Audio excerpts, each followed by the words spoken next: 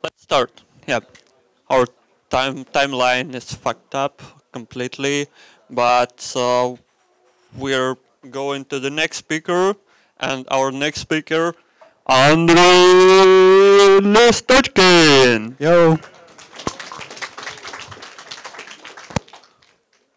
Should I look at the photo while they take a picture? Should I not? Yeah, hi everybody. I'm Andrei. I'm talking about this, like my journey. What you should know about me. First of all, I love Ruby. If you haven't seen my T-shirt, yeah, people love taking selfie with me. I use it from time to time. Like sometimes I take part in this ICFP contest. What it is, it's a contest where teams of people across the globe take 3 days off to work on one single problem, and it's a very very hard and very very interesting problem. And in 2011 and 2012, I used Ruby doing this. I had moderate success with it, but it was fine. And I gave a talk at Ruby C, and I had to write some Ruby code before in order to prepare for Ruby C. So overall, it counts as about like 10 days of Ruby in my life, maybe less. I checked Ruby C slides, and it was number 8. So I don't know. Maybe I wrote some chef since then. I don't know. Don't remember. Like, does background files count? If yes, then I probably have like 15 days of that. I don't know. But yeah. Despite that, once I was offered a position as a software architect at a Ruby on Rails project, and I told them like I have almost no experience of Ruby, and they said it's fine, we want you to join anyway. Yeah, but Golang beats Ruby even that, because I was offered a software architect position with 0 days of Go. And at the time, I thought that nothing can beat Ruby in that regard, but Go beats, right? But anyway, I love Ruby. I love Ruby community, Ruby meditation. Very happy to be here once again. Yeah. So my journey as a developer started a bit earlier than that, but 2007 was the first year I was actually paid to write some code. So that's where we should count from. So it counts at about like 10 plus years, like 11 plus years at this point, but who cares, right? So the math is about 1 day of Ruby per year, which is surprising, but whatever. And 10 years is an interesting date. Like, it's an interesting period of time because for some people it's long, for some people it's short. When I was very, very young, people with 10 years of experience were incredible to me, right? There were these like demigods who's been there for so long. They've seen some like incredible things, like, I don't know, first Visual Studio release or something like that, right? Yeah, what was 2007? iPhone came up, but where I lived, people were writing mostly PHP and ASP.NET, used browsers like IE, Opera, and Firefox, and no one heard of iPhone at the time, right? In the internet, framework wars were extremely popular, right? Like Java people were fighting for their frameworks. I don't know which one won, I have no idea. Python people were fighting, Ruby people were fighting, JavaScript people were fighting, and today they're still fighting, right? Who's here a fan of Hanami? No one? Yeah, one piece person, 1.5. Yeah, like maybe not wars exactly, but you got the idea, right? Yeah, and 10 years ago, like every young developer, I was very young and very impressionable. Every new piece of technology was incredible to me. I learned a lot, and I was like a sponge. I was gathering all the information I could find. I was reading, I was trying things out, and even before I started using internet, I was reading tons of books I could find. I had a Turbo Pascal and Delphi installed on my computer, and I read all the docs. Delphi docs helped me understand component object model from Windows development. If you know what it is, it's amazing. You can have Microsoft Office installed and have Office like Word editor as a component inside your Windows application, and it worked, and you can get a text from it, and it was rich text and all that. Who needs writing their own RTF editors? I don't know. Like a friend of mine gave me a JBuilder CD, and it had like tons of Java documentation. I learned about garbage collection at the time. It was also amazing.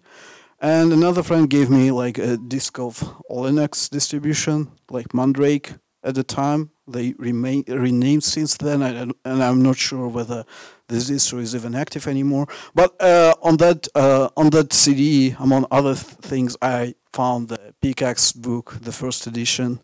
At the time, like Ruby 1.8 probably was already a thing, or almost was a thing, but it was for 1.6. But it was still cool because you could still write this like array.each and then vertical bars, and it was amazing, right? So, and I read tons of like folklore books, something that was not related to technology. Like who here had read Just for Fun? Who here knows what Just for Fun is? Just too few people. So this is a book by Linus Torvalds, another like less popular than Matti person from Finland who wrote Linux, and he wrote this book about how he wrote Linux. Other books like this, like The Mythical Man Month, is an interesting book because everybody thinks today that Mythical Man Month is about like management and stuff, but actually like I think 70% of the book was about like technology of the time, like how they used microfilms to make photocopies of the documentation, so like everybody could quickly find the documentation with these microfilms because they were small and the documentation was too big to fit into a library and stuff like that. Right, I got to the internet very late in time, only in 2007. So this is probably strange, but at the time it seemed like fine. I don't know. Got my first rejection letter from Google, like after like 7 or 8 interviews or something, and I discovered blogs and read tons of blogs. From Steve Yegi, from Joel Spolsky, to Kevin Dawes. Some names are more known, some names are less known, but I vividly remember how important the blogs were for me. And I had this feeling like that there is so much to learn and there is so little time. I have to learn more. So as a developer, I was pretty horrible because at work I would spend like 2 or 3 hours closing Jira tickets and would spend the rest of my time just reading stuff, right? It was okay because I could close the Jira tickets in time, but probably my manager wasn't happy about me. And I cared about everything: programming, architecture, engineering practices, like everything that I wanted to learn. I tried to learn, and everything seemed equally important, right? And it's strange, I read both blogs and books, but blogs were somewhat easier to consume. I think for people who decide to learn programming today, the best place to learn programming today would probably be like something like Instagram stories, or Twitch streams. YouTube would be great like 3-4 years ago. Today it's all Twitch, right? So like imagine a person playing Fortnite and describing programming concepts between the games, something like this. That would be awesome, I think. So Joe taught me how to pass interviews. Kenneth taught me the fact that databases are what's important about information systems and how people rewrite software around databases. But databases and data banks exist since, I don't know, 60s, 80s, 90s, and no company in the world wants to lose their data. And they are fine with rewriting software, but usually like data is what's lives for long. Steve Yegi at the time taught us that languages are important, not only in terms of syntax, but also in terms of what concepts they promote and what styles of coding they promote, what ideas they promote. And he told me at the time that JavaScript is going to be the next big language. So I switched to JavaScript from Java because of him. And more importantly, like Patrick McKenzie taught me that I need to ask, when negotiating my salary, I need to ask for more. I need to charge more for my services, and that was incredibly helpful, right? And then there was this stage of like middle developer or just developer or whatever developer, where you like first time you get to the I got in the company that had 800 plus engineers, and I was full of ideas how to improve the products we were working on, and I got only one word back: priorities. We have other priorities. Our priorities are not allowing us to do what we want to do, right? And turns out that in order to achieve some goals, you actually have to sell your idea. You actually have to convince people. You actually have to talk to people. And moreover, other people are also trying to convince people around them. So you have to find for mind share. You have to talk to more people. You have to have deep conversations with them. Like if you haven't convinced them today, you have to come up with better arguments so you can convince them tomorrow in order to fight to get your priority in the into this priority queue, right? Convince your boss was very important at the time. Right, and today we call this all soft skills. Some people are good at it, some people are bad at it. I don't know. It's hard to say. And also another transformation that has happened in my life. In 2009, I worked at a bank, and my users were just next door. We had these two large open spaces. One open space was for developers, and the second open space was for operations people. So when something broke, they would come up to us and just complain. And when we fixed it, we would come to them, and they would praise us for this. It was instant gratification before that was a thing, right? We were getting these pats on our backs saying like how awesome we are, right? And then I moved to Opera and worked on a very, very long project. It was in development for 2+ years, hundreds of engineers across the globe were working on it. And when it released, we got like 2-3 days of press and then total silence. And it was very, very painful because we worked so hard and for so long on it. And on one hand side, it was pretty cool because 100 million plus people were using it. And I saw people on the street using the application I was working on, and it was great. But at the same time, I understood that I wanted to hear from users because I cannot work in this isolated environment for so long.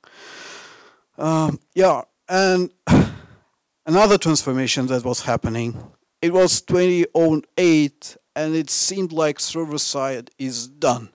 Everybody knew how to do it. Like you got your routers, your middlewares, they would talk, you would send them your data transfer objects, there were controllers, repositories, entities, for those who write Rails, repository plus entities, usually active record, one thing at a time. But in general, it was pretty clear how to do that. Like mock repositories, task controllers, check which data DTOs you send in, check what DTOs you get back. These are your tests. That's pretty simple. All right, got performance issues, add indices to databases. If it didn't work, add cache, whatever, right? So it was pretty straightforward. But UI was in a turmoil. First of all, there were tons of companies who were thinking what exactly would be the basis of all our UIs, whether it's going to be HTML or something else. And there were tons of technologies showing up, like frameworks, libraries, stuff to write mobile code, stuff to write desktop code. It was, I don't know. I wrote some names that I remember, but I think there were like 30 times more names at the time that I could name, right? The thing was that users speak UI.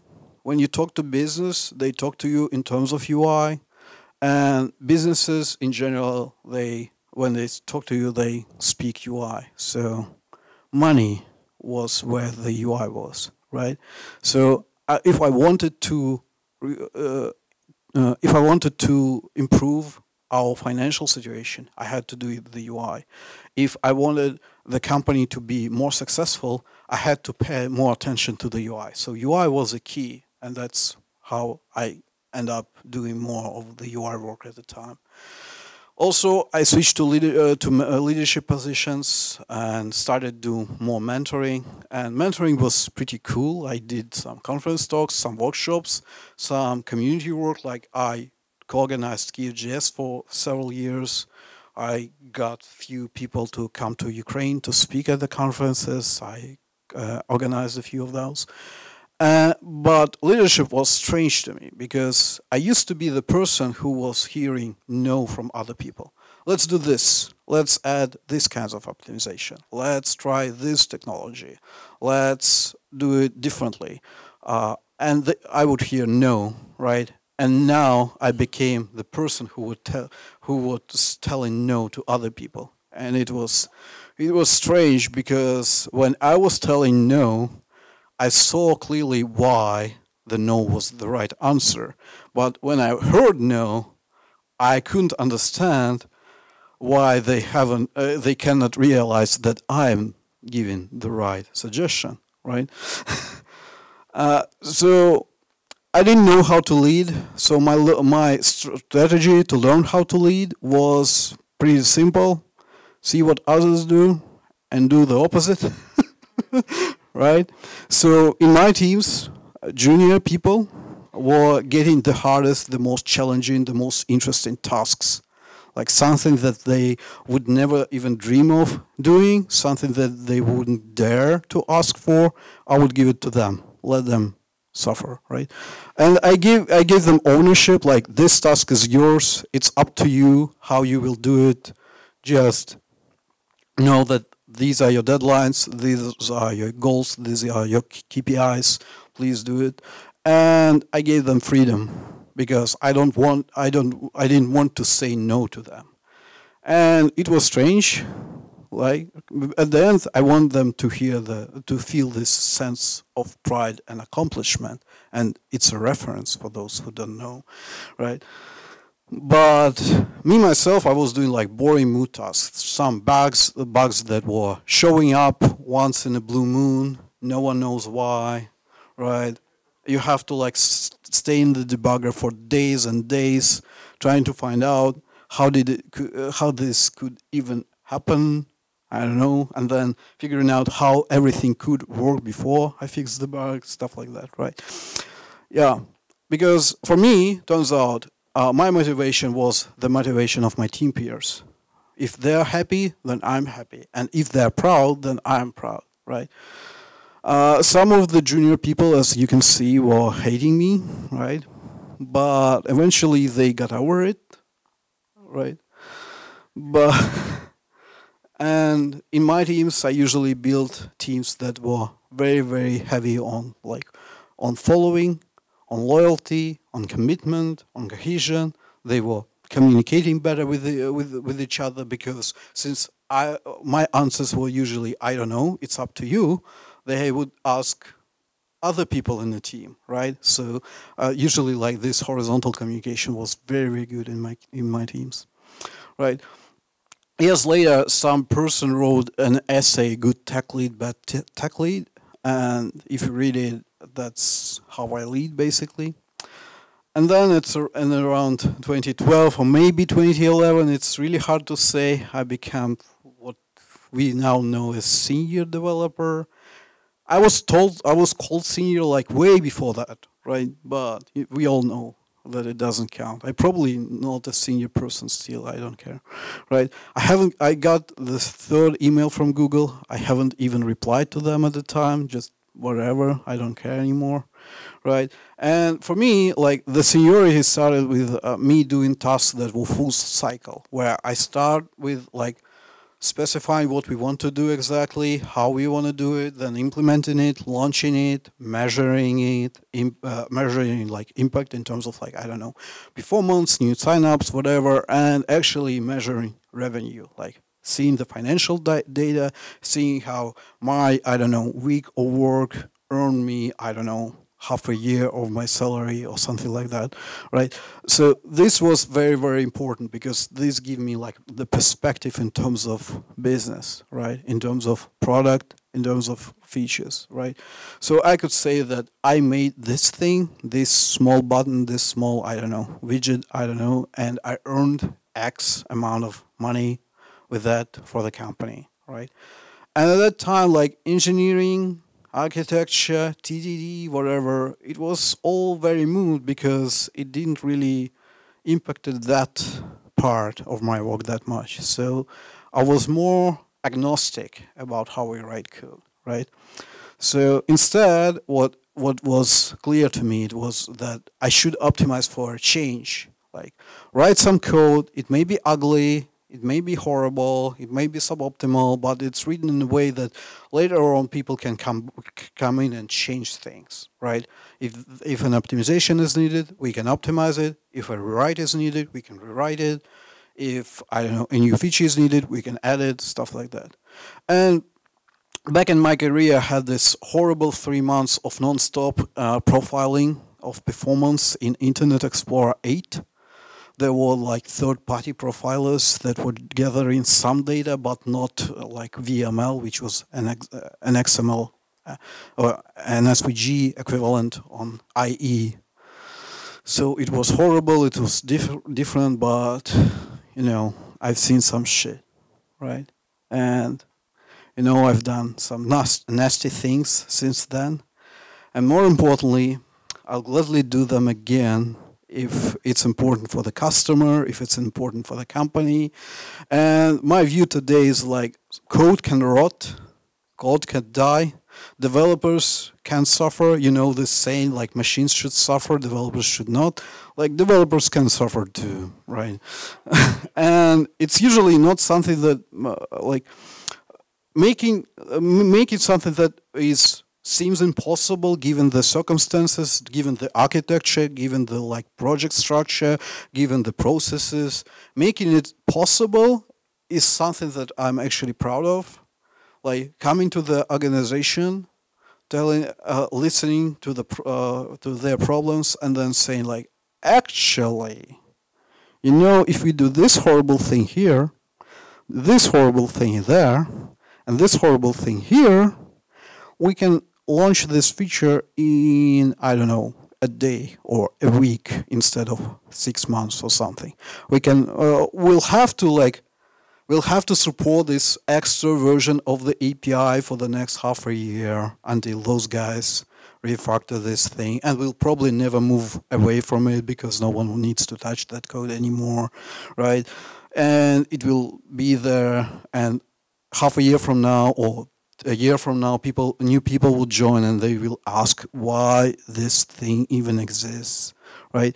But today we can launch the feature, and today we can earn more money, right? That's important. So my mind is despicable, it's an evil, and it's genius, right? And it's not something that people expect from me, usually. When I come to the company, I'm this like old bearded person, probably like worked at very high profile companies, probably knows how to write clean, beautiful, well architected, well engineered code, all that, right? And then I come in and say like, we'll do this, right? So another thing that I noticed over time is that these older lessons that I got like, I don't know, 7-10 years ago, they are coming back to me. And it's an interesting dynamic that I noticed, but like understanding that data is more important than the code. I notice and I see this survivability bias in tech. What does it mean? Like if you have some technology that is still popular, that was around for a long time, probably it will remain popular and remain relevant like half a century from now. And so it turns out stuff like, I don't know, regular expressions, C, shell, SQL is important to learn. And the earlier you learn them, the more benefit you get over time from knowing them, right?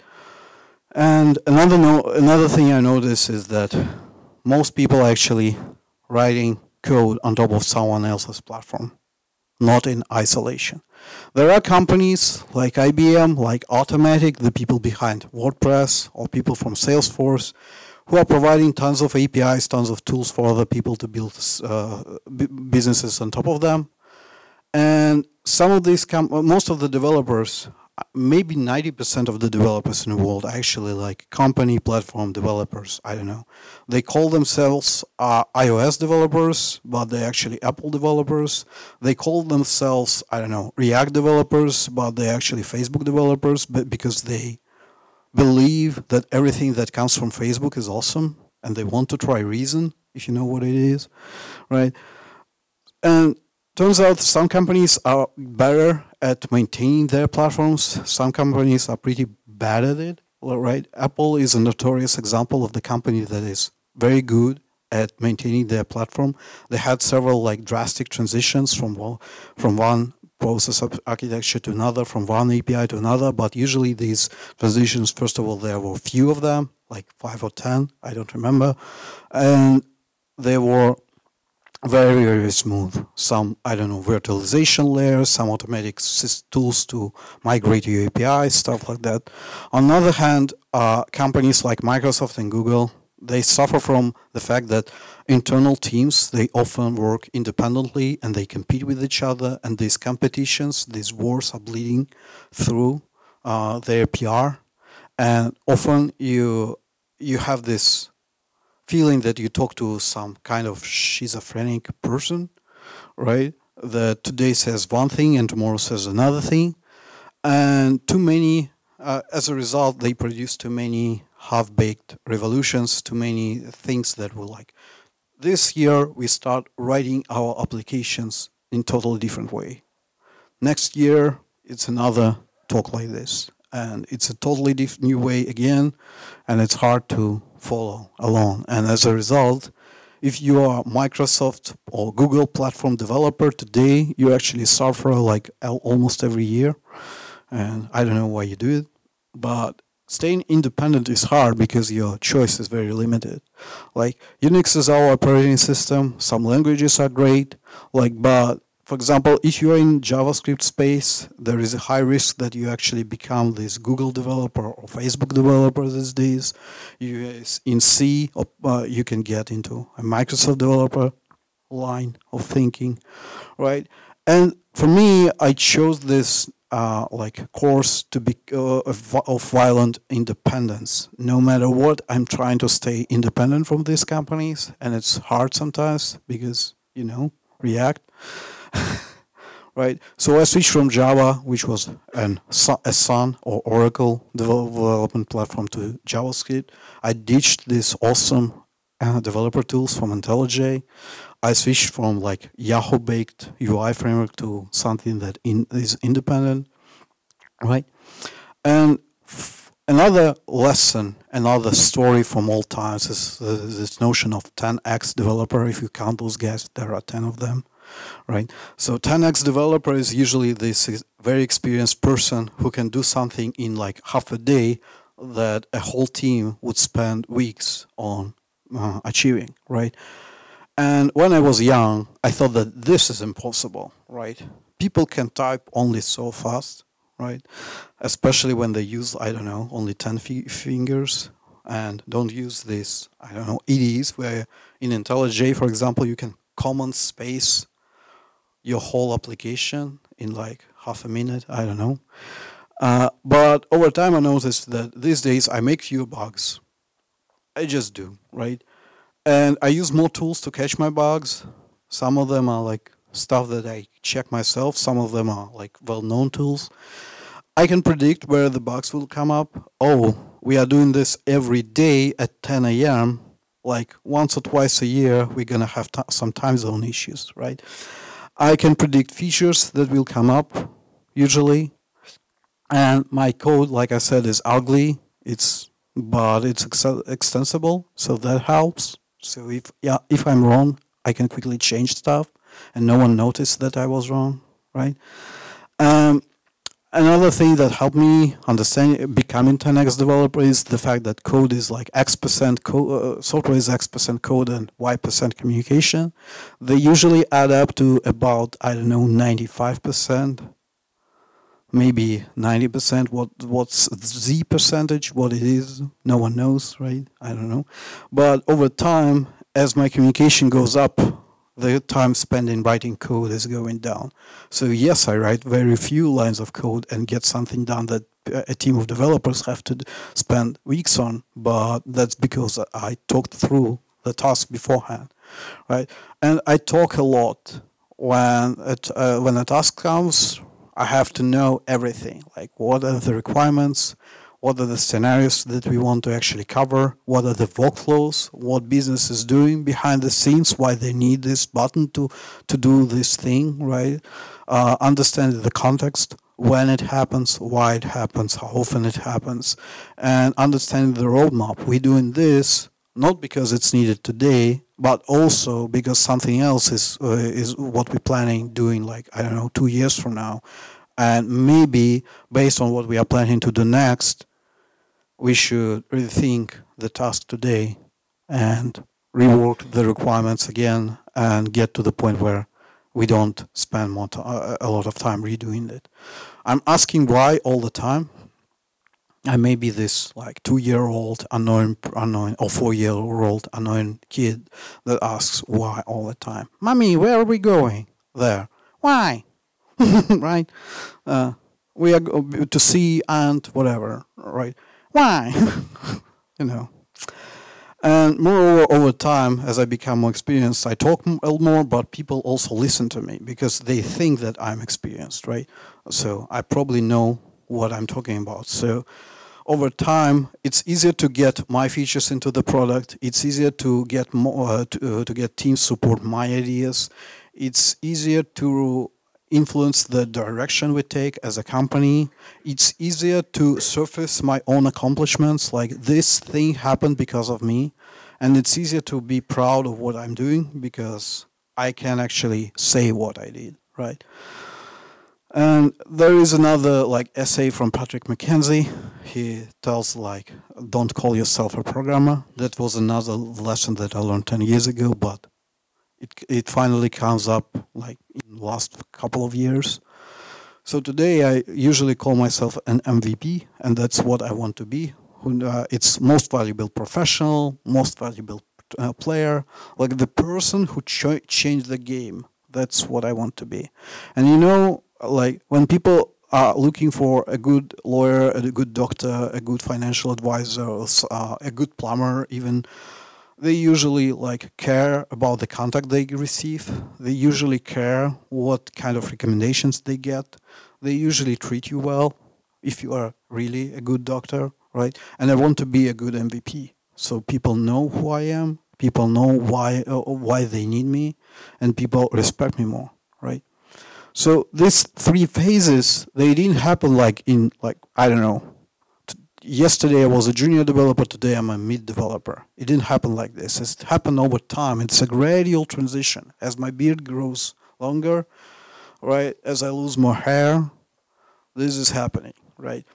And each phase is interesting in its own regard because juniors, they are full of ideas, they read a lot, they listen to many people, but they cannot apply everything they learn. They can only apply only few things. And it's a paradox of some sort because almost everything I learned and everything I talked about today, I knew about it like 10 years ago because I've read about it 10 years ago. Yet I thought that I was in a situation that most of that was not applicable to me in my reality. Like I was just a developer, just a coder. I couldn't be the person who can talk about money or whatever, right?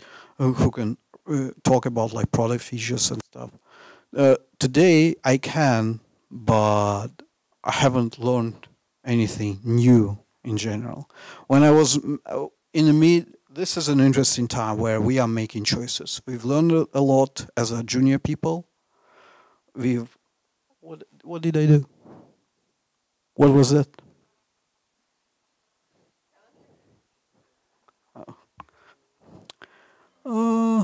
It's a calendar, and it's not a calendar. No, and it's not my presentation. And this is my presentation. Awesome. Right. So, like, and it's interesting because at that time, different people choose different paths in their lives. Like everybody who started their careers in 2007, we all knew that JavaScript is going to be the next big language because we were told about it, we heard about it. Yet most people haven't chosen JavaScript at that time. They decided to remain, I don't know, in Java, in PHP, in whatever, right? Some people develop these soft skills very early in their careers, others don't, and they end up being these like super awesome developers who sit somewhere on the back, never go to meetups, no one heard of them, but they're doing amazing things on their own, just not talking to anybody, not teaching anybody. It's strange, right? And it's fascinating to me, and I want to learn more about how it happens, because I want to learn more how from the same people we can breed different kinds of specialists. And my senior years were about solidifying the beliefs I already got in past. I haven't changed my mind. It's just my mind was becoming more sure of what I chosen as a meat person. And it became like about making a difference, not just choosing a job because they offered me more, but choosing a job because getting there would bring me in a position where I could change things, launch a new product, making this product more useful, impacting more users, impacting more developers, I don't know, right? And that's going to be next 10 years, right? And today, when I look at people with 20 plus years of experience, it's also very, very fascinating. Because instead of talking about the jobs they took, they often talk about the topics. Something that happened at one company impacted their lives in other companies. Their stories, like my stories today, if I told you one of them, would be like spanning, I don't know, a few weeks, few months, maybe, right? Their stories often take place in terms, span several years while they are working in different companies, but the story continues, right? And their experience becomes wisdom. They can look at the technology, they can look at people and just have the right advice to give, right? The thing is, programming is never gets boring. And in my 10 years, I've been doing tons of stuff. I've been writing Bash for a long time before recently. I've been writing JavaScript and Java and C++ and stuff. And it never was boring. Like, no matter what I did, it was awesome. So I'm looking forward for my next 10 years. And I hope you look at your next whatever years you have too, because it's going to be great. Thank you.